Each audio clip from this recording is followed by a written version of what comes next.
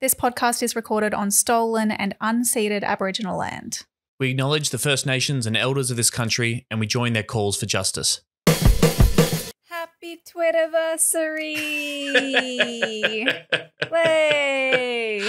I didn't get your approval to post that. I just thought it was very funny that you get a message from Twitter when you've been on Twitter for a year. With a little number one. Little number one image at Serious Danger AU. Follow it. We've been stuck on 2,941 followers, it seems, for a very long time, and I would like that to change if people... How do you know? You're clearly watching so closely. That just feels like a familiar number. So if you haven't yet, please follow us on Twitter before Twitter itself explodes and ends and no one's on it anymore. Yeah, I don't know. Like, asking someone to follow you on Twitter at the moment does feel a little bit like, hey, jump on I know the ship's, don't worry about it. It's sinking a little bit, but jump on. Come on. Like... I mean, we're blue checks. I'm a blue check myself. You're a blue check. Our Serious Danger AU account is a blue check. Are we going to invest? So it's been hard. It's been a hard week, yeah. It's been really tough, yeah. It does feel like, everything that I've worked so hard for is about to be taken away from me. How did you get your blue check? I have no idea. I woke up one day and it was there. No. You know what's embarrassing? Like, I asked for mine. You hit up the people. Oh my gosh. I know, that's really Actually, crazy story. Years ago, I got a DM from Olivia Coleman's management asking, because I followed her on Twitter, asking me how I got my blue check and how Olivia could go about getting her account verified.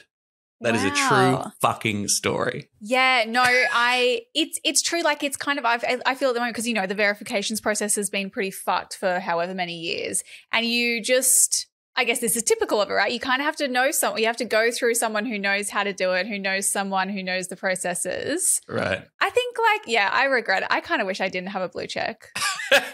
I do regret it. I feel like at the time I was dating a blue check and I just wanted to fit in. I wanted him to like me. It does feel like, in terms of figuring out who our class enemies are and who's going to survive the revolution, it really, you would start with all blue checks immediately and then, get rid of them. Yeah. So, no, I'll eagerly, I think if I can lose my blue check and just move on from that phase in my life. Become a working class tweeter, you'll be fine. Just incredible. Did you see the story about how the use of the N-word increased by 500% following the Elon Musk takeover? What the fuck is that? And he's just tweeting in the middle of, he's just posting at 2 a.m. just the weirdest shit. Is he back with Grimes? Because Grimes left him and then she was with Chelsea Manning. But it seems so much like... What, Grimes dated Chelsea Manning? Yes, you missed this? I missed that. That's insane. Yes. That's they incredible. They were or are dating.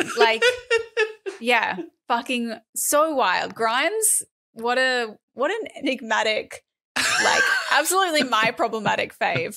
Yes. Yeah, and now they're saying he's investigating basically an OnlyFans type thing, or he's looking at some sort of possibility for paid content, and they're probably potentially adult content. So he's also turning Twitter into I guess Twitter's already kind of a porn website, but paid porn. But is it subscribing? People would have to pay a certain fee to access my tweets? Is that the idea? And I'm charging for tweets? I don't know. I don't know if it's like that. I don't know. Well, I just keep posting, just keep posting until we fall off the posting cliff. That's all we can do, Tom. And shout out to the people who are struggling. I don't know if you saw this. This is some guy, Mike Goldsworthy, who is a blue check, so he knows what he's talking about. And he tweeted, yes, $8 a month or $96 per year for a blue circle on a social media profile is a luxury many simply cannot afford. Maybe you're all well off in Denmark, but here in the UK, there's shocking inequality and young kids are going hungry. Their parents can't get blue ticks, but rich kids can. The parents can't get blue ticks, but rich kids can. Yes. What? I guess the working class masses, all of them struggling in the cost of living crisis, can't afford the blue check. But, Jacob Rees-Mogg's kids. It's also a reverse generational thing where, the kids are rich. This is a bit, I don't know.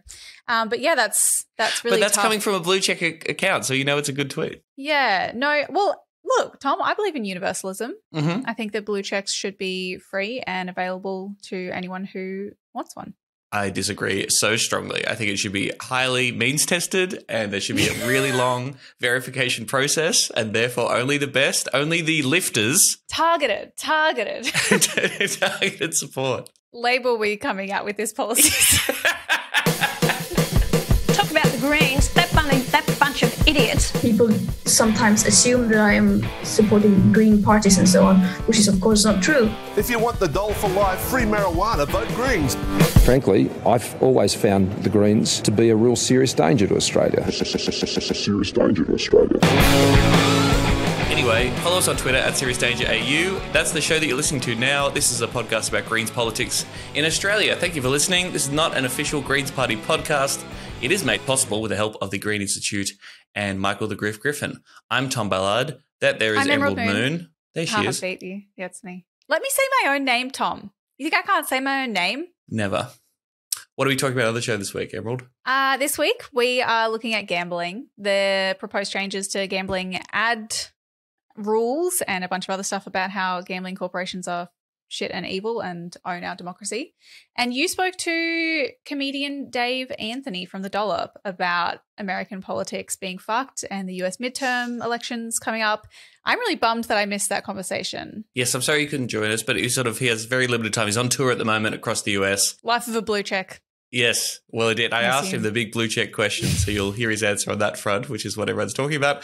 And he'll also depress you about the state of the American political landscape and how we're all truly fucked. Great. Hey, support the show at Patreon, patreon.com/SeriousDangerAU, please. Thank you so much to people who have chipped in and joined the Serious Danger patron family this week. Len, Dan, Asher, Lucy, Greyhounds Rule, Ali, Nicholas, Soren Manstead. It's Soren like with one of those O's with a little line through it, which I really like. Attila the taxi driver, who is a long-time Triple J figure who then featured in my stand-up show. Old school Ballard heads will know Attila the taxi driver. Oh, okay. Tyler, Fernanda, Patrick, J.A., San Diego, Maria, Bella, and Alistair. Thank you so much for your support. For just $3 a month, you can become a Serious Danger patron and get some sweet bonus content. Tom, have we lost patrons? I don't know what's going on. We have 455 at last count. We are what shooting did we do? Clearly, something wrong. Can we something talk about terrible. this? We're shooting for 500 by November 26th. That's the Victorian state election and my birthday. If you have thought about it and you want to do it, if you can spare $3 a month, we really appreciate you signing up. You get sweet bonus content all the time, which is fun for your ears. We released a free bonus, Meet the Candidates app with Victorian Greens candidate for the seat of Richmond, Gabrielle De Vitry, this week on Friday. Check that out, please. Really great conversation about her politics, about Richmond, a seat that the Greens really could pick up on November 26th. Have a listen to that. We can do all that because we're able to give our wonderful producer, the Griff, some money to sort that stuff out. So please But not if you keep fucking leaving. Sorry, I'm a little bit that's all right. If you can't pay, that's fine. No, also just listening to the show is helpful. But if you can, please be a patron. Do you see we have some mail? Quick before we get into the show, one mailbag from Damien Irving, who said, "Hi, Emerald, Tom and Mike. Thanks for the shout out for the Tasmanian local government elections, which we mentioned a few weeks ago. You guys would have remembered Mr. Backflip. So get this from Damien. Results are in, and we got 11 councillors elected around the state, up from 8 at the last election in 2018, including Mr. Backflip himself, Gideon Cordova. Congratulations, Gideon. Congratulations, Yay, Backflips. our acrobatic king. Please don't reverse any positions while you're in government, and hold true to your promise that the only backflip you do is an actual literal backflip. We'd appreciate that. But congratulations to all those Tasmanian councillors, all the candidates who run and all the volunteers that make that kind of stuff happen. And obviously to us, our shout out to that is what obviously won it. Yeah, you're welcome. You got to know when to hold up, know when to fold up, know when to walk away, know when to run. You know. Tom. Did you see this week the gambling thing? Wait, actually, Tom, did you watch the Melbourne Cup? I did not. It is a barbaric, anarchic, ridiculous, archaic. Anarchic. It's not anarchic. Well, you know. It's anarchic when they fucking shoot the horses in the fucking head. Yeah. But no, I truly do despise it. And I say, nup to the cup. Nut to the cup. Yeah, me too. I mean, so there was an interestingly timed announcement this week from the federal government that we want to talk about and talk about gambling stuff in general. They, I think on, Tuesday night, and there was some coverage on Wednesday, the federal government announced new rules to be added to the National Consumer Protection Framework for online gambling companies. From April next year, they'll need to include these new taglines, and information on how to seek help through the gambling helpline in all of their ads, instead of what you would be familiar with, the current Gamble responsibly. Gamble responsibly. Yeah. Yeah. I mean, have you used online betting? Are you a gambling man, Tom? I'm really not. I don't. I'm way less judgy about it than I probably used to be. I hate the gambling industry, and I'm disappointed when my fellow comedians do fucking sports bet ads. I think that's a real shame. But no, it doesn't really excite me having a flutter. What about betting on the election? No, I guess I'm interested in what the odds are. Sometimes it's interesting that the betting agencies are running those, but often they're wildly wrong, of course, like all polls, because they're just a bunch of sporting people. So who cares? But no, I've never actually placed a bet myself. Yeah, I definitely get tempted. I mean, I would say a few folks who betted on our candidates in Queensland made some tidy sums, but I'd have done pretty well. I do not condone using these online betting apps because they're evil. And as these rotating taglines say, so when I say rotating taglines, basically the way it will work, they're going to like switch up the taglines instead of just saying gamble responsibly over and over to avoid message fatigue, which is fair enough because you hear gamble responsibly over and over and you're just like, oh, that's just the tagline at the end of the ad before I go ahead and place a bet anyway. So they have new taglines which are evidence-based and more consistent with harm reduction ideology or, harm reduction practice and evidence around gambling. They include, chances are you're about to lose. Imagine what you could be buying instead. That's a bleak one, right? It's like food on the table for your kids. You win some, you lose more. What's gambling really costing you? Again, sad, but good, I guess. And think, is this a bet you really want to place? That one I'm not so sure because, I don't know. Wouldn't you be like, yeah, thanks. Yes. Next. Yeah. But I have an addiction problem. I mean, what's gambling really costing you? It's like, surely that's it's like, my relationships. If you do have if you are doing some problem gambling, if you have gambling addiction, if it's really impacting your life. And the other thing I think is very interesting, so they're going to rotate them. They've changed up the taglines and they even specifically talk about how they need to present it in the ads. So they need to take up the majority of the screen for video and digital ads. They also suggest using Arial font and text to be in bold. And they say that the words for TV and radio must be read slowly, calmly, and with an even pace. So you can't even rush. You can't even do the rushed disclaimer at the end of the ad thing.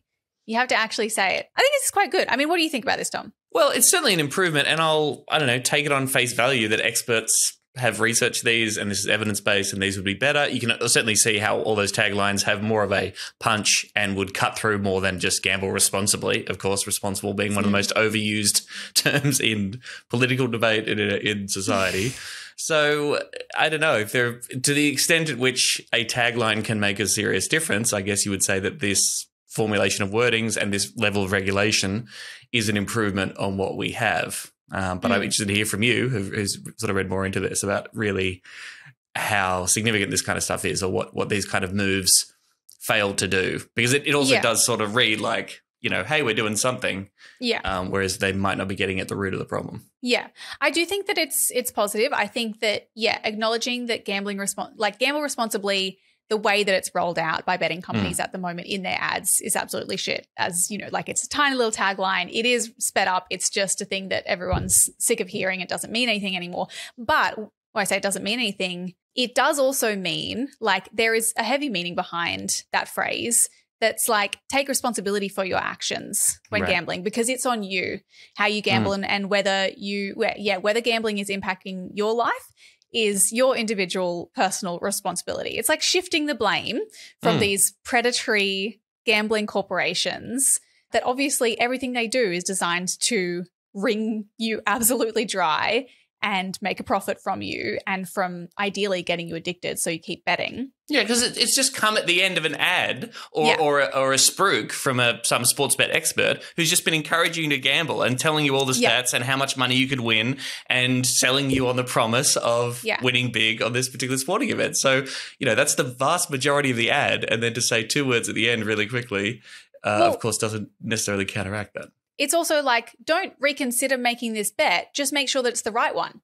Gamble responsibly. Like, it's telling you, yes, gamble and be responsible about it. Don't be an idiot. Don't get addicted. Like, and that's the thing. Yeah, I like, as someone who has a close family member who dealt with pokies addiction for many years, like had a really, really significant impact on their life. I think a lot of people have seen something like that and know someone who has been fucked over by pokies in particular. But gambling addiction, like any addiction, it's not an individual fault. It's not a moral failing like gamble responsibly kind of indicates that it is. It's someone being fucking preyed on by a predatory industry and then shamed out of accessing the support that they need. And so that's what gambling harm reduction advocates have said. That's why they say we need to shift away from gamble responsibly, because perpetuating that like idea that this is a moral failing perpetuates that shame and that stigma that drives people away from seeking help. So, yeah, I mean, and it's still, even though this change is being made, it's so clear that shift hasn't really occurred yet. And hopefully this makes a difference. But just recently, in Queensland Parliament, there was this debate around a casino control bill that made some changes to gambling regulations. And every single fucking major party politician got up there and was like, oh, well, I don't use poker. I'm not a gambler myself. I'm not, but I think that this is, this is important and we should do this. And it's like, why do you feel the need to get up and tell everyone how good you are and how you would never gamble? It wouldn't be a problem for you. It just really pissed me off. Like, they just have to make clear that, they're better than that. Anyway. Yeah, I mean, I think that individualization of everything, of course, and everything is a choice, and people can either choose to do bad things or choose to do good things. We've discussed this on the podcast before, but that's the way, a lot of these social problems are framed.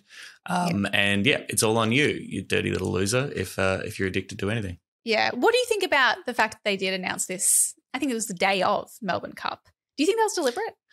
Yeah, definitely. Definitely. Yeah? I mean, there's been building campaigns around gambling addiction and how bad it is, and, pressure on various Labor governments, particularly at the state or federal level, to do something about it. Of course, people point out the very close relationship between the Labor Party and the gambling industry. I mean, I think all the Crown stuff, even though the Crown stuff hasn't gone fucking anywhere, and Crown has been found to not be, fit to hold a casino license and then is allowed to carry on anyway.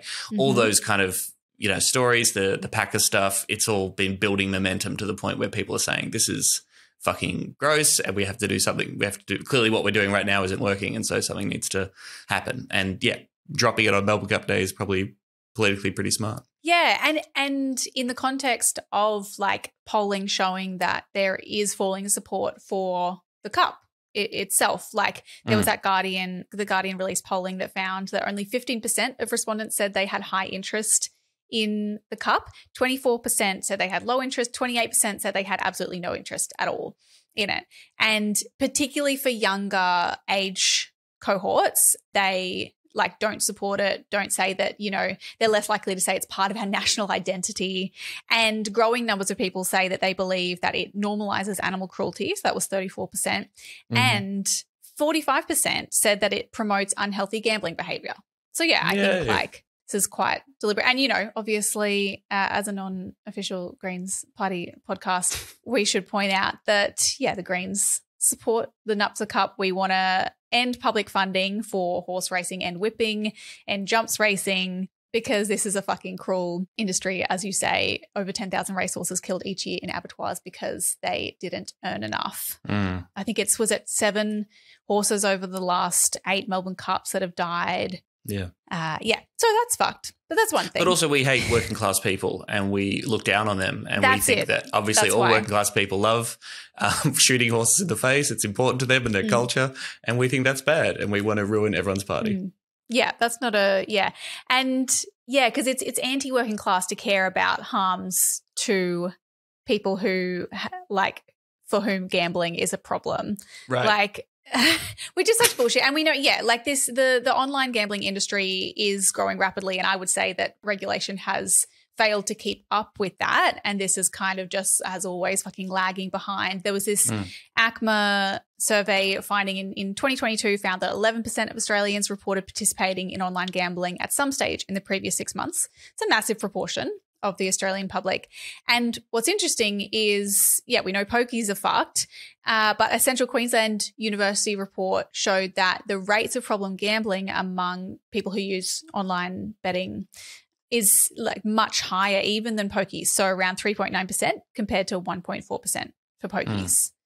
So it genuinely is a problem. In general, actually, I have been thinking about this. The Alliance for Gambling Reform had this quote in an article I read recently where, and I think maybe I saw someone tweet it as well, that it's like, gambling is to Australia as guns are to America. Like, it is our blind spot. It's the thing where every other country is like, whoa, you guys have pokies just like in your community, in neighborhoods, like in the pub where you're going for an evening meal, in a fucking shopping center next to a school. Like, that's kind of fucked up. Like, most countries don't have that. In your RSLs? In RSLs, like that's not normal. And it's not normal to have $25 billion in losses, gambling losses. That's from 2018 to 19, the Australian Institute of Health and Welfare. It's the highest of any country. We have the highest gambling losses of any country.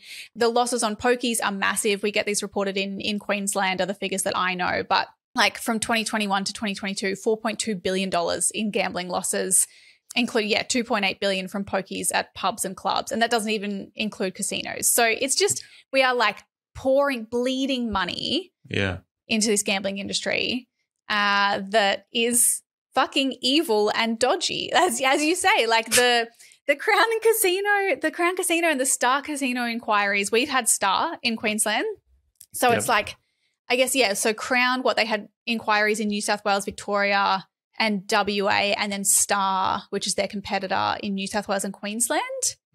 Is it true? Like, I think in almost every instance, or in every instance, these corporations have been found unsuitable to hold a casino license in those states, and then just allowed to keep operating. Like, they appoint these special managers, and they're like, okay, we're going to have someone watch you while you continue to be a dodgy fuck. Star in Queensland found to have concealed $55 million in gambling funds through their Queensland venues that are pumped through by, like high rollers with triad connections. They deliberately misled the regulator. They were found to have exploited patrons for profit. Like, all of this, they're like, but guys, don't do it again, please. Meanwhile, whatever you do, don't have a brief relationship with a bikie. That's the most corrupt, worst thing that you could possibly do. Meanwhile, as you like, if you sit in the government buildings or like in Queensland Parliament in Brisbane, you literally hear the clanging of Queen's Wharf Casino, this mega casino with 2,500 new pokies approved, being constructed, taking up 10% of the fucking Brisbane CBD, handed over on this like secret long-term contract that's totally commercial in confidence by the government. And it's like, this is fine. This is fine. This is good and normal. I like it. It's so good.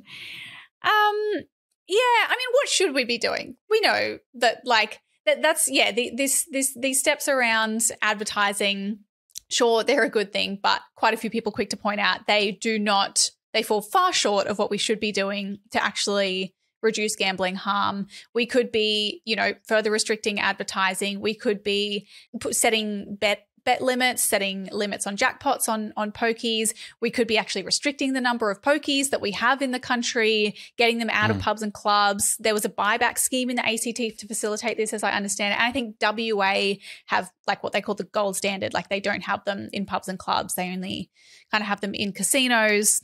Have you heard as well about these initiatives? I only heard about these recently, but things like Reclaim the Game in New South Wales and the Love the Game, Not the Odds thing in Victoria, where they're like government initiatives and they sponsor teams to refuse gambling sponsorships to kind of block that. Yeah, right. I mean, again, surprise, surprise, it comes down to matters of money, both in terms of the amount of revenue that the industry, puts into state coffers through taxation, but also for local sports clubs, kind of the only way they can survive often is by accepting these shitty deals and having these misery machines installed in their local clubs just to help them, keep their sport going. So a clear answer to that is to better fund community sport and allow community groups to be able to survive.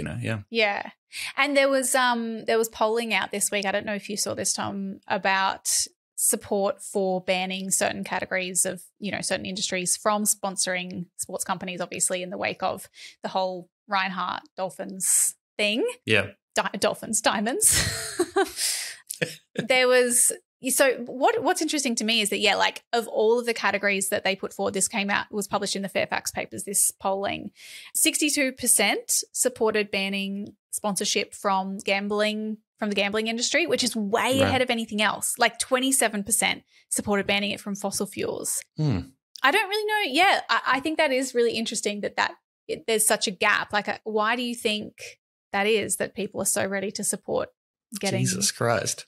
Yeah, that's not encouraging. I mean, gambling is terrible, but it's not as bad as cooking the entire planet, I would argue. I think if I had to make a choice, I'd have a living planet with pokies, but that's just me. Yeah, you're probably right. Yeah. But probably there's, again, in WA and Woodside owns the state of WA, and probably at every cultural and sport organisation has the Woodside brand slapped on it. So maybe people are attuned to the fact of how much of a huge difference that would make, and how much sponsorship and how powerful the fossil fuel industry is compared to, and I know there's lots of sports bet that appears in sporting matches, but I can't think of too many teams with sports bet blazed on their jersey or what have you. But obviously that does happen. Yeah.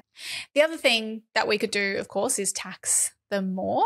I know, during the pandemic, one thing that really pissed me off, I don't know how many states did this, but certainly the Queensland government gave the gambling industry a nice little tax break. They basically said, you guys don't have to pay taxes for a while. You can defer your taxes because it's been really hard for you, because people have been staying home, not getting out to feed money into the pokies, and also have had a bit less money, and so they haven't just been throwing it away as much potentially. And so we'll allow you to defer your... Man, Crown Casino in Melbourne was exempt from lockdown restrictions and stuff. They were a special zone. Yeah. They get special deals.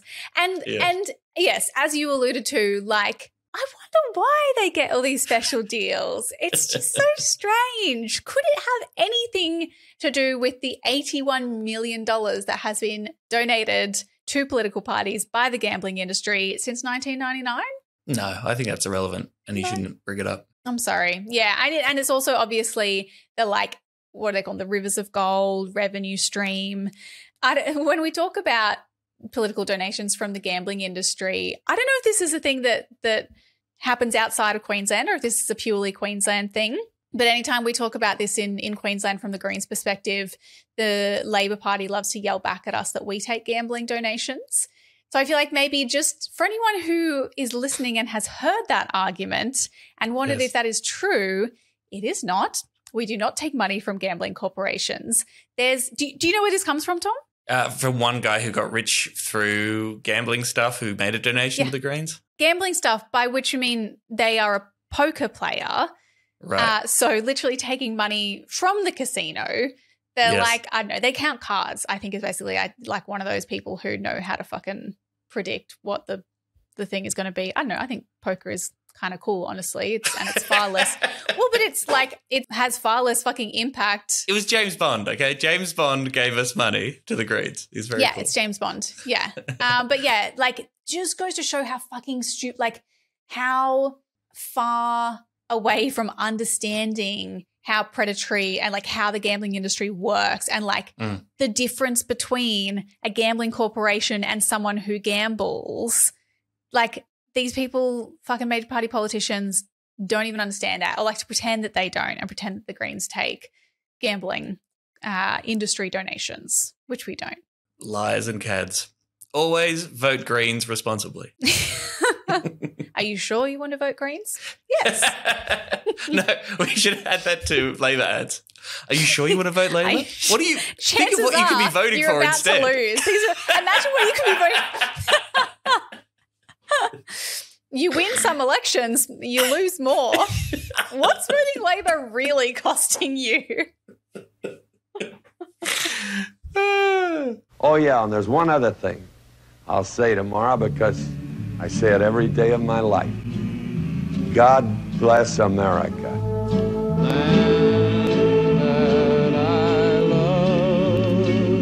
Stand beside her and guide her. All right, America is going to the polls on Tuesday. It's the midterms, baby. It seems pretty fucked over there. Now, the impression I get is that you're not quite as obsessed with US politics as I am. No. Is that fair to say? No. My brain, I have a woman brain. It's small. I can't keep many things in there at once. So I have a lot of Queensland politics things in there, and that's all the room I got, I'm afraid. God bless. Well, we want to find out exactly what was going on there, so we caught up with my dear friend, co-host of the Dollop podcast, Dave Anthony, very funny comedian. If you haven't heard the Dollop, check it out. Incredible show that goes through amazing moments in history and talks about how fucked up they are and how the past is a wild, wild country. Dave is it's very funny as well. Dave is pretty bleak as a dude, and you're not probably going to get a lot of hope out of here, but we do laugh a lot, so that's the main thing. We wanted to find out just how much the Democrats are going to lose by, whether the US Green Party is any good. I don't know much about the US Greens at all whatsoever. Again, some bad news coming down the pipeline there on that front. But here it is. This is my chat with Mr. Dave Anthony. All right, before we jump into the politics, I have to ask you, you're a blue check, I'm a blue check. Yeah. Elon Musk is talking about introducing an $8 fee for having a blue check a month, which to me is like a tax on excellence. Are you going to pay it? What are your thoughts? I'm not going to pay it. The only reason I got a blue check was because other people were creating profiles of me and then saying stuff. Right. But I don't want to pay for that. I would just probably leave the platform. Like, it's just baffling to me. Like, you have, because I go to it I read scientists and I read news mostly. And so I want to know that they're the real person. But if you're going to take that away, and then the reason I'm going there, you're going to make those people pay. The whole thing is just like, I don't matter. I can bail, and I think it's not a big deal. But I think there's a lot of really high profile, interesting people on there that actually provide journalism and things that we need, and making them pay to me is really bad. And I think he's just going to destroy the platform in about 6 months. I think it won't take that long for it to be just obliterated. So what does that mean? What is a post-Twitter America / post-Twitter world of comedy and politics? Is that going to be a better place for us all to live in? No, I mean, I don't think anything gets better here. I don't know. I assume there's other people trying to do social media platforms that will step up and have something going, or it could just be totally divided, and like the left goes off to their one and the right goes off to their one, and everyone has their own little platform. But it can't be worse, right? I mean, America can't, Twitter is just a cesspool that we can't stop going to, but it's a terrible thing, but we just keep going back to it. So I don't know. I've left Twitter for a year before, and it was fine. Like, you're happy and everything's fine. So I think a lot of people will have better mental health, probably. Yeah. No, I sincerely think. I mean, yes. In recent years, Twitter has just become the place where you go to talk about how shit Twitter is. Yeah. While also spending 8 hours of your day on there. Yeah. It's a wonderful combo. But hopefully Elon could drive it into the ground. Yeah. And we'll all get back to sensible discourse.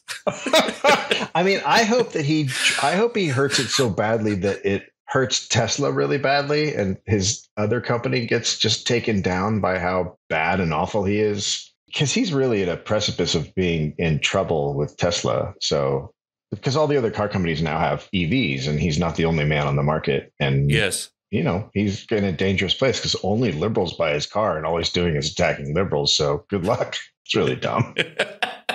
Oh, I didn't think about that. Yeah. Yeah. The right wing of the Joe Rogan fan base are probably not into EVs. That's a good point. Not at all. But and my understanding is like Tesla's stock was inflated, or at least the illusion of his genius and the idea of like played a huge role in actually bumping up how much Tesla was seriously worth. And when you keep producing cars that explode and kill people, that really does tend to drive your price down. Yeah, it's not good when you have cars that explode or the doors just open up on the highway, or you just can't get into it. You go out to your car and you're like, oh, I can't get in today? No, you can't. Not today. Sorry. It's really, it's not a great car. They're fun to drive, but then, they're not great. So Good. I hope it fails. Let's accelerate this end of everything. Yeah. I'm here with Dave Anthony, everybody. You know him from the Dollop. He's the best, and he's so excited. He's got election fever. On Tuesday, November the 8th, the US goes to the polls in the midterms. Dave can't believe his luck. He can't wait to see democracy in action. Oh, God. Y'all are voting on the 118th US Congress. So all the seats in the House are up for election. About a third of the Senate is going to the polls. 36 states and 3 territories are voting on gubernatorial races, which, if nothing else, is fun to say.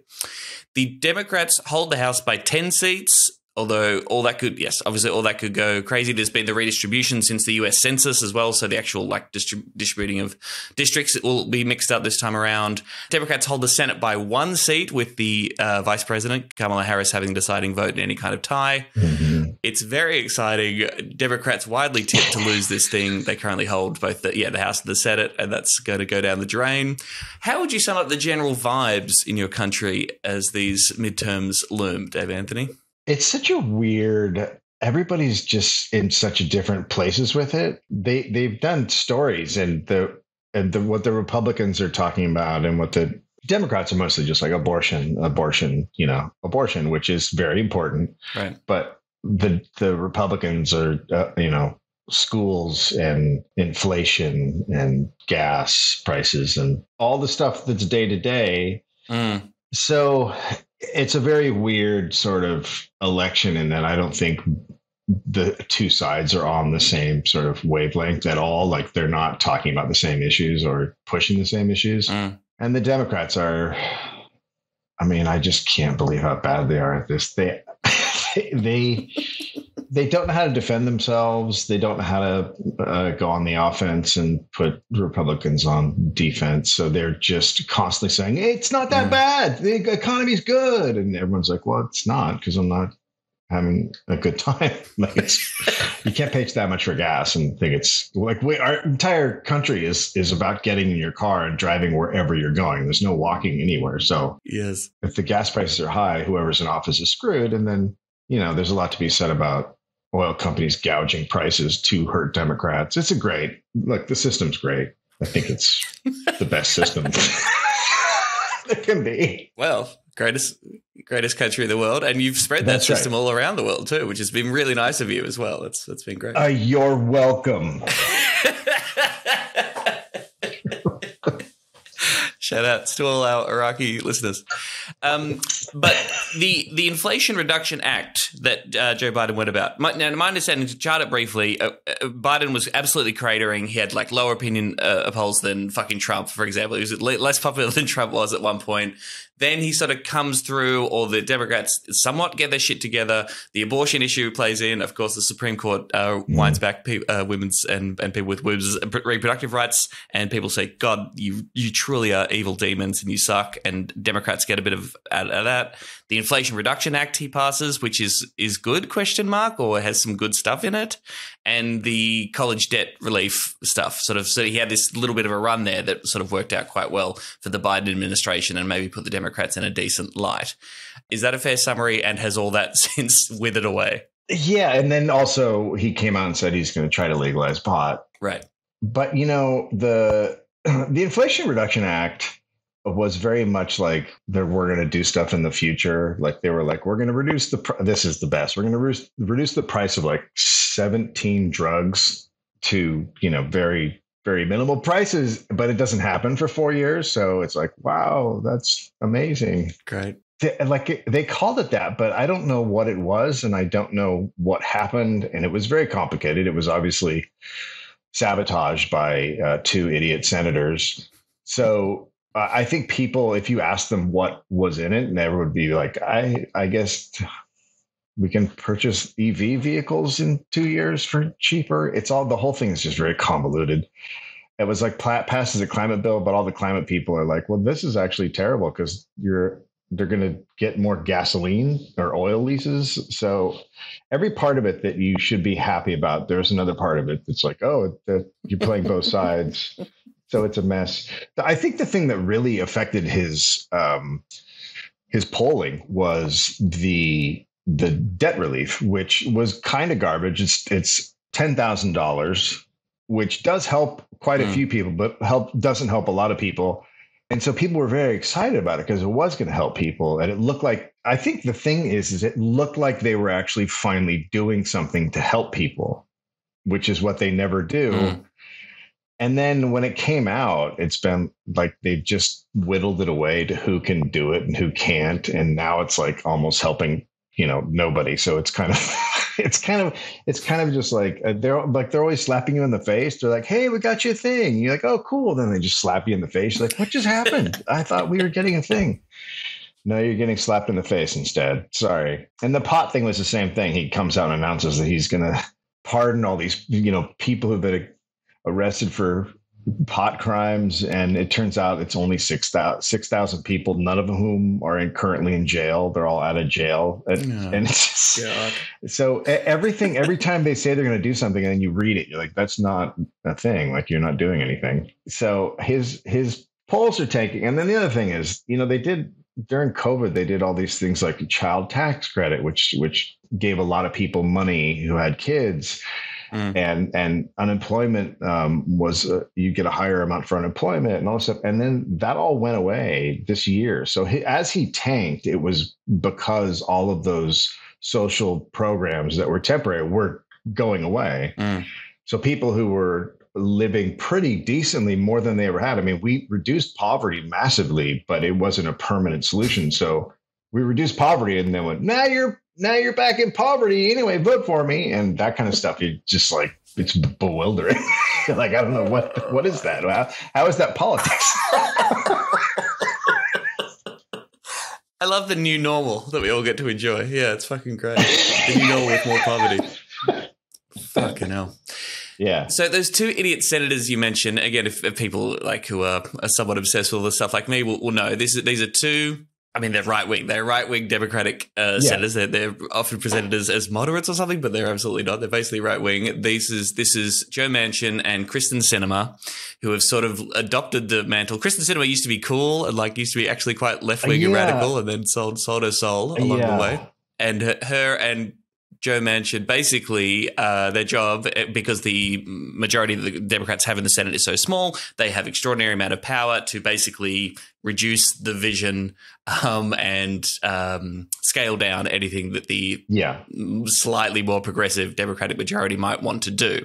And they use that power. Now, I've also heard the theory that they are just the two identified people who are doing that. That is, if they did not exist, if they were replaced by more progressive members, you'd find two other members that would very easily wield exactly the same power. Do you think that's kind of fair? That's the theory that has played out repeatedly throughout my life, over and over and over again. Whenever there's a large issue or a large bill that can help a lot of people, there's always a Democrat that stands in the way. Right. Under Obama, it was Lieberman. He was the big bad guy who stepped up and all of a sudden wouldn't allow Medicare for all. So it had to be changed to Obamacare, which is a right-wing healthcare plan. So there's always a Democrat. There's always one or two that step up and take the heat, and then everyone gets mad. But it's just like, but it's a rotating villain is what it's called, the rotating villain theory. Right. I completely subscribe to it at this point because it happens every single time, and at some point you just have to go like, it's not working. Whatever.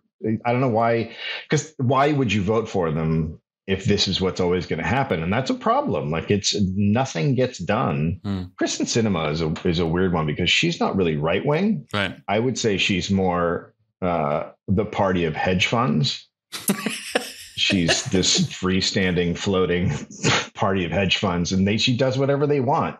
And it's idiotic, but I guarantee you she'll get out of office soon. She'll be voted out soon, and then she'll just be on the boards of hedge funds or whatever they have to, live comfortably for the rest of her life, because she made them billions and billions of dollars. She'll get a payoff. Manchin's just a coal guy. Like, he loves coal. He sleeps with it. He kisses it. It's his thing. But are they? So you think are they even up for election? I don't even know if Manchin or Sinema are on the ballot this time around, because it's only like 35 senators. That's the other thing. The rotating villain is never up in the next election. The rotating villain is always, 4 or 6 years down the line. Right. That's part of being the rotating villain. So yeah, I think they're 2 years from now, they'll both be up. She'll lose. I don't know if he'll lose. Yeah. Yeah. How crazy is our system to watch from afar? It's terrible. It's insane. Yes. Yeah. And yeah, you need to be pretty bad for someone in Australia to think, I'm glad we don't have that. Because we also have. Yeah, you guys aren't great either. No, we suck too. We got a fucking queen, bro. Or a king now. Yeah. We got a king. You got a king. I forgot to congratulate you. Congratulate you on that. I'm supposed to, every Australian I meet, I'm supposed to say congratulations on your new king. Thank you. That's the only, like, we're insane, but at least we don't have a king or queen. It's mind-boggling that in this year, you guys have hobbits also? Like, what else do you have?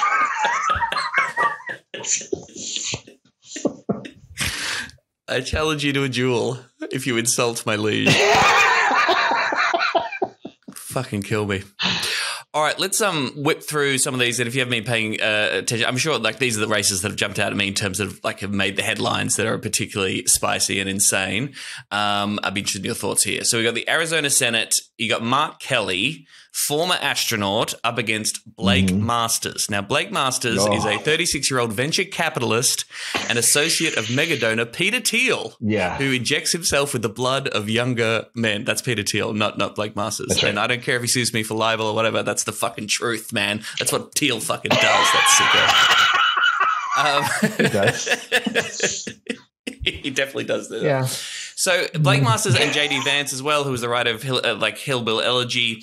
These are sort of the scions of Peter Thiel. He's funded their campaigns substantially, and they are vaguely in the realm of, or would paint themselves as something like a right-wing populist. Are they sort of at the forefront of that kind of new emergence of the Republican Party? That JD Vance certainly said, "Oh, Trump sucks." Initially, he came out and like everyone's trying to understand people in the middle of the country who were plagued by the opioid crisis. And now he's since backflipped on that and said, no, Trump's really, really good. Please vote for me and send me to Washington. What do we make of the Blake Masters, Mark Kelly, fucking JD Vance bullshit? I mean, they're just like a different version of what Republicans have always been, which is just rich monsters. And they just found new funding and they found a new avenue. They found a guy who, you know, like we said, injects the blood of young people into his body, and a guy who's essentially, you know, he's just a pure fascist. Thiel, don't sue me. Yeah. It's very disturbing, and the fact that it works is mind-boggling. They're so transparently just full of garbage, everything they present. But their ideas are terrifying. I mean, their ideas are just straight up pure fascism. And I think they're both like neck and neck. As last time I looked, both of those races were like 50-50. And if it's 50-50, the Republicans will win because they'll stop enough people who are not white from voting to swing that election. They're right-wing populists, and right-wing populists are always just full of garbage. So, you know, that's why I say it's the same old thing. It's just this brand that's kind of always been there. Well, it's just impossible to determine, right? Because, of course, a right-wing populist, and I've heard this new version of the new right, or this Trump-inspired young generation of the right who hate neoliberal capitalism, or at least recognize the economic system that we have is fucking over the American family. But their medicine for that problem is not to, make unions stronger or to try and, you know, sometimes they make noises about breaking up big tech, which is like, is Peter Thiel going to back that idea in? But once you get down to it, you go, well, no, you just sort of sound like a normal Republican who just really, really hates wokeness and thinks wokeness is the worst thing in the world and just wants to, you know, play out on all those cultural issues. That seems to be the main what it all comes to in the end. Yeah, and it's always cultural issues. It's so funny. I just wrote a Dollop last night that's about this woman who just did the same thing in the 60s and 70s. It just never stops. They've always been opposed to wokeness because they just want white people to rule everything, and they don't want anybody else to have a voice and have to even listen to it. So I can't handle when people get into the woke thing. My brain just starts to fry out because I can't. It's just so dumb and it's so stupid. Yeah. I can't take it. But that's what's driving a lot of them to the polls. The right is just like, I don't know what they're going to vote to get people to stop saying stuff. Like, I don't know what they think's about to happen, but yeah, it's the whole woke thing. I heard Peter Thiel bailed. I heard Peter Thiel left America and just threw up his arms at all this stuff. Like 6 months ago, he funded all these guys and then just was like, I can't take it. And he left. So I don't know what's going on. Oh, sorry, Peter Thiel. Triggered much by America? You little snowflake.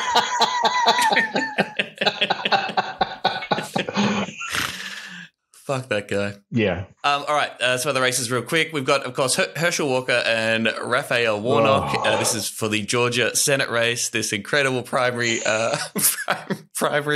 race that everybody watched and is now obviously in the general. Herschel Walker, a former footballer, definitely got a whole lot of CTE going on. Yeah. Presented himself as a traditional family values Republican, then turns out to have had he's made a lot of love to a lot of ladies across the place and fiercely recommended that they get an abortion, which is sort of against the thing that he sort of says. And then Republicans said, we don't care. As long as he goes in there and votes the right way now, we have no principles whatsoever. So we'll vote for this guy. No worries at all. And this race, and he's against Raphael Warnock, who is the sitting senator, right? And it's getting very tight, like extremely tight, way tighter than you would think when one of those candidates has this abortion-based scandal in his background and is running on the Republican ticket. Yeah. Herschel Walker is an incredible monster. He not only demanding that women get abortions that have and then instead of having his children, but also beating them up like he's a really terrible, terrible person. So, and then what comes out of his mouth, you can't believe it, but I've been around. I've watched Reagan and I've watched all of these guys up to Trump. And it's all the same. Like none of this stuff has ever changed in my life. They are a lot of the times just brain dead idiots saying stuff, and you can't believe what comes out of their mouth, and yet they win elections. And right now it's worse than ever because I think that Republicans just want to make liberals mad. So they're happy to find the worst. Like if they could just run a child molester, they'd be like, this is going to be great. It's going to make them so mad. Well, they did. They did. You're right. That guy back in 2018. Who was that fucking? They did. Yeah. Okay. What was that guy's fucking name? Yeah, I forget his name. Roy Moore, wasn't it? I think it was Roy Moore. Yeah. I mean, look, they are going to run the worst people, and they are going to get behind him because they know at the end of the day that person's going to back all the right-wing rich nonsense that they want. And their entire platform is sociopathic, so why not get just sociopaths? It's really bad. I think Herschel Walker will win. And the reason I think he'll win is because they've taken like 120,000 people off of the voter registration list. Oddly, most of them black, if you can imagine that. So, which is, the same old. What? Yeah. Greg Palast is a really good journalist, and he has been covering it for a while, and Georgia's in bad shape. Yeah. Was that the hope you were looking for? Yeah, no, I remember the last time I had you on a podcast, I was like, okay, don't ask Dave Anthony for hope. That's not going to work out. The Pennsylvania that's not going to make anyone happy. That's not what we're here for. The Pennsylvania Senate race. Okay, this is John Fetterman versus Dr. Mehmet Oz. Dr. Oz himself from the Oprah program. Now, I had a lot of talk that John Fetterman was kind of good, or at least from a left point of view, that we should be hopeful about him, and that at least he was I think he was decent on workers' rights and stuff. He's 6'8" tall, and the tall guy always wins the election. That's the only thing I know about American politics. He had a stroke during the election and is sort of still recovering from that. He had a pretty shitty debate performance where he seemed very scattered and all over the place, and was also exposed as being is sort of definitively against fracking, and then saying that he is for fracking. That campaign seems to be falling apart a little bit. And his opponent, of course, is Dr. Oz, for fuck's sake. So there's been a lot of attention on this because, of course, he's a celebrity. A guy who used to say that Trump was bad has now kind of been like, maybe Trump's okay. Maybe he did win the election in 2020. Who knows? I'm a doctor. I'm not an electoral expert. How do you think this thing's going to play out? That one is, to me, the craziest. That's the election that makes me go, maybe there is a God and he hates leftists, or maybe this is a simulation, and the simulation is like, we're going to do everything that can upset you and do bad things. the fact that he had a stroke is just, you just can't believe, because he's, before the stroke, kind of the perfect candidate. Look, the fracking thing is really problematic because of Pennsylvania. They make so much money off of fracking. There's so many people have their jobs off fracking. So locally, I don't know anybody who can be against it and win. So I understand why he did that. But it came out that Dr. Oz kills puppies. He's killed like 400 puppies in ways that are like, egregiously scientifically horrible, that people are like, no, we don't do that as scientists. Like he's just been killing puppies for years. He's and you're like, we have a puppy killer. We finally, this is the one thing. Everybody likes puppies, and then he might win. And you're like, how does the puppy killer? That debate. So he has which is very common after you have a stroke. He has an auditory issue where he sometimes hearing it doesn't work, but if he reads it, he's totally fine. Right. And so now you have this debate where he doesn't perform well because that is an issue. It doesn't mean he couldn't do the job. He can obviously do the job because there's other people in the Senate right now who read instead of, because they're all like 95 years old. So it was really sort of a tragic debate. But then the other side is like, the other guy kills puppies, so you should want to vote for a pumpkin or like a blanket over him. Like, just like an empty chair is better than the puppy murderer. Also, the puppy murderer has been on TV for decades. Mm-hmm. Just spewing out nonsense medical garbage. I mean, he is the classic snake oil salesman that we've had in this country since like the 1800s. Right. He is the bad doctor guy. And you watch this and you're like, this guy is purely a villain, from puppy killing all the way to everything else, a pure villain, and he might win. And it's like, there's literally, like, that's when you're like, there's no hope. I mean, what is, you should want to check nobody instead of him. He should not be anywhere near office, regardless of who his opponent is.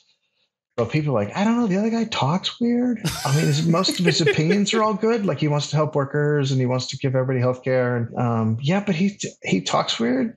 Maybe the puppy killer, because the puppy killer talks good. He does talk good, and he's been talking on TV for a long time. And surely the Trump example is the power of a guy who's been on TV for ages. Yes. Is extremely powerful. It really comes through in American politics. And let's not let Oprah off the hook here. Oprah did not come out and say, Dr. Oz is a monster. I was wrong about him. He should not. Like, she could turn the election overnight, and she's just sitting on the sidelines. Well, again, she's like your queen, and they're not allowed to express their political opinion on things. They're removed from the political process. It's part of the constitutional Oprahocracy that you live under. Yeah. Yeah, but your queen did a coup in your country. Like, she, 70, that's 70 true. Was 75? Like, so our queen could do it. That's true. That's true. She should get more involved. She should dismiss Dr. Oz. Okay, so I'm pretty sure I know the answer to this question, but if you had to call it now, if you're a betting man, are we saying Republicans are taking back the House and the Senate? Yeah, and I don't think it'll be. I don't think it'll be close. I think that there'll be easy victories, and I don't think we'll be hanging on that overnight thing. I think that people are going to be kind of shocked by how mad people are at Democrats. There's too many people that are just. It's never that Republicans get more voters. It's the Democrats stop voting. Right. That's what always kills us. And so that's what I think is going to happen. Wonderful. And then that will result in a Congress that doesn't do anything. Of course, not the Congress was doing heaps beforehand, but in terms of the Republicans have literally said they will block Biden's agenda across the board, just as they did with Obama when they won back in 2010. And so even though the Democrats weren't doing very much at all before, they will do absolutely nothing, which will make people angrier than ever leading up to the 2024 presidential. Is that your future predictions? Yeah, that's about right. I although I wonder with Biden is so conservative at heart that I wonder, right, because he's always worked with Republicans, like that's like his magic, and so I wonder if they will get stuff done, which is like privatize Social Security and privatize Medicare and do the things that Biden has talked about for a while doing. So they could, but I think you're probably right, is that they'll just block everything and go, nothing's getting done. And then people will be like, get rid of Biden. Like, that's the most high possibility, but also you have to think of, like, these are very fascist people, and they could try to impeach Biden or do, something else. Whatever they're going to do, I think it's far worse than we expect, because I think they are really, really terrible people. And so, it's like, hang on, it's going to get weird. How did you like, abortion went away and you fucked that up? Like, you couldn't even write that like that. It's just like, your base should be fired up to go out. Are they running on a federal bill to try and allow abortion across the whole country? Is that what they're actually running on? Or are they just saying vote for us and things won't be as bad abortion-wise that it will be with Republicans? That's it. Oh, yeah, they're saying don't let Republicans win because they're bad on abortion, as opposed to, like, they keep saying he says if we get 2 more senators, we're going to codify Roe v. Wade, which isn't, I don't think is possible now, but it also, you had that under Obama and you didn't do it. So, like, at some point, everyone's like, no one knows what they want to do because they don't spell anything out. They never say exactly what they want to do. So nobody really knows. So when they say the abortion thing, it's just the other guys are worse than us, is what.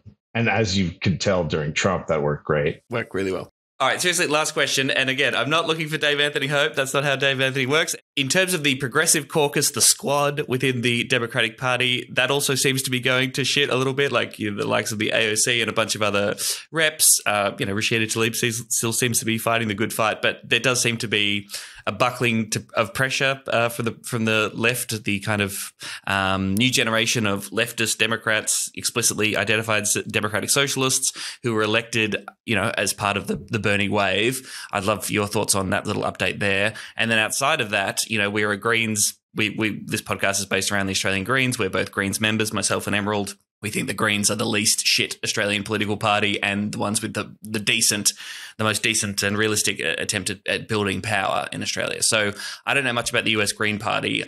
They don't seem to have any representatives, at the federal level whatsoever. Of course, they run in the presidential elections and get small slivers of the vote. Is there much to like about the US Green Party? And do you see much cause for them getting anywhere anytime soon? No, they made a major mistake coming out of the gate, which was, I think if you're going to start a new party, you have to start really from grassroots and start getting local candidates elected, city councils and mayors and things of that nature. And then you build up your party that way. But they went straight to top down, which is like, let's have a presidential candidate. And that was just never going to work. And no one's going to vote for the Green Party versus the Republican or Democrats, because both sides are too scared, or specifically Democrats are too scared to switch and vote because they think Republicans will easily win if they do that. So I don't even know what that party is anymore. I mean, they did come up with a new Green Deal. Like, that was their plan that AOC kind of adopted and took.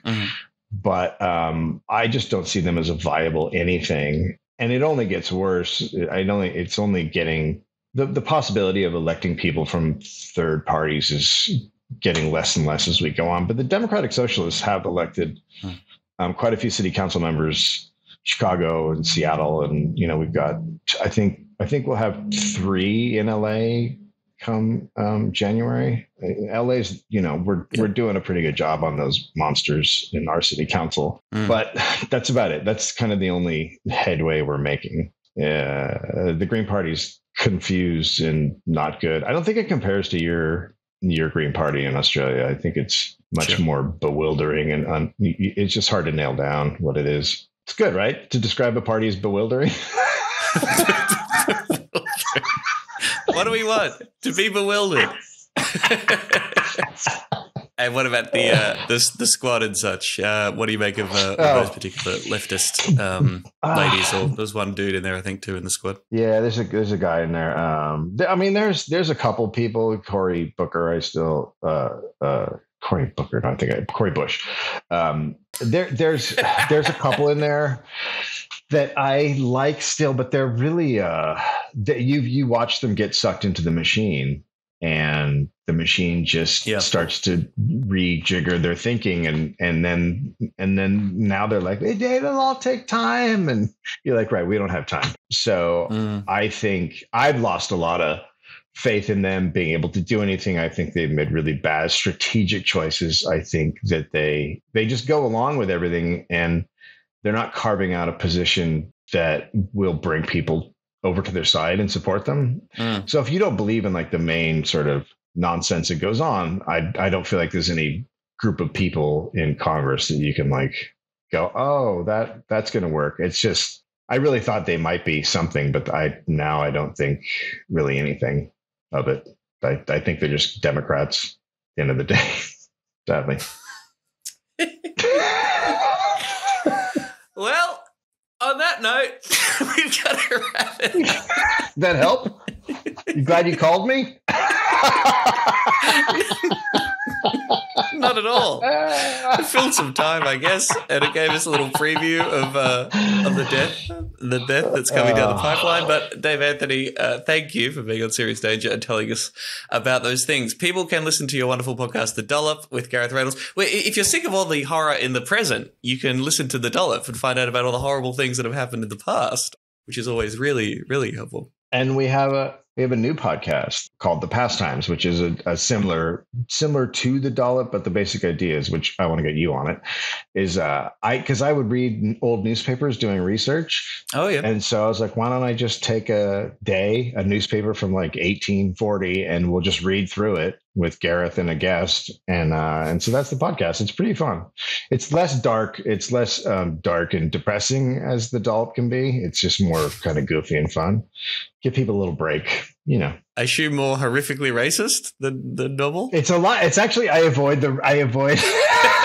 specifically avoid all the, I mean, of course there's like, 50 people killed the black guy. That happens. But I try to avoid those. I try to not read those. I read a story about how a lamb ate a dog or whatever. It was a different time. Oh, cute.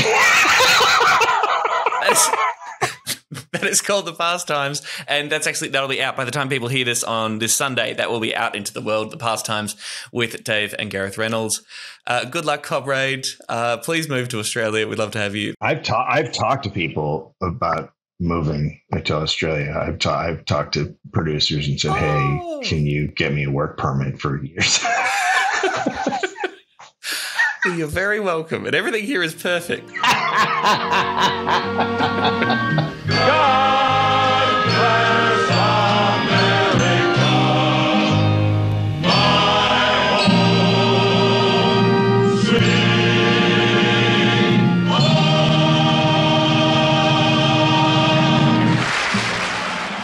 Yeah, you know that guy who broke into Paul Pelosi's house? Yeah. Story, yes. He was a registered member of the US Greens. Oh, good. Good. Want to make a difference in our lives? Our call to action this week is a bit of a cheeky one. I told Tom this was too cheeky, but he said we should just, ask for help when we need it from our listeners. We're cheeky chops. We are cheeky. And what we would love for you to do is please vote for us in the Australian Podcast Awards Listener's Choice category. We'll put the link in the show notes. It's australianpodcastawards.com/vote. And I don't know, what can we win if we win? Just satisfaction? Glory? I don't know. It costs us money to enter this thing. We've also entered like under the other categories. That cost us money. So I really hope we win something. But look, I have no idea of the level of credibility of these awards, but it's all very nice, and it would be nice to get a little bit of recognition and spread the word of the Serious Danger gospel. So australianpodcastawards.com/vote. You just search for Serious Danger and you can vote for us. If you think we are deserving, if we are your listener's choice, then we would appreciate that very much. I fucking hope that we are. Yeah, that would make me really happy. And of course, as always, if you haven't left a review for the show, please do. Do it on Apple Podcast or wherever you're listening. Leave us a 5-star review and something cute, something funny, something cuddly. If you're not already, please support the show on Patreon. Help us reach our goal of 500 patrons by Tom's birthday / Victorian state election. And follow us on the socials. We're at Serious Danger AU on Twitter, Instagram, YouTube, and TikTok. For all the other info, head to seriousdangerpod.com and podcast responsibly. Every podcast is doing you damage. Yeah. Are you sure you want to listen? Bye, everyone. Bye. Serious danger to Australia.